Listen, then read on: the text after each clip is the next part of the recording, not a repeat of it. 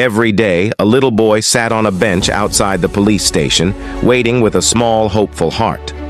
The officers grew accustomed to his presence, but one kind-hearted policeman finally approached him and asked, "Who are you waiting for, little one?"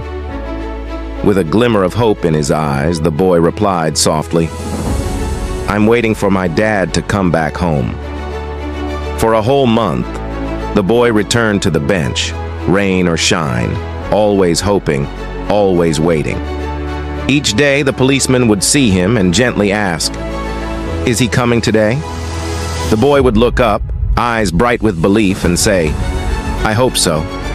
One evening, as the sun set and the streetlights flickered on, the policeman sat down beside the boy. "Son, it's late. I don't think your dad is coming back tonight."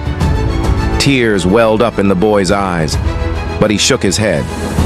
"He promised he'd come back," he whispered. The policeman's heart broke a little more each day, seeing the boy's unwavering faith. One night, unable to bear it any longer, the policeman sat with the boy again, tears in his own eyes. "Why do you come here every day?" he asked, voice trembling. The boy looked at him, tears streaming down his face. "My dad went to war," he said, voice barely above a whisper. "He told me he would come back, but he died. I know he's gone, but I keep hoping. Maybe one day I'll see him again." The policeman wrapped his arms around the boy, both of them crying.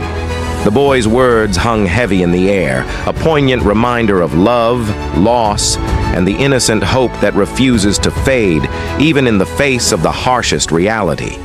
Moral.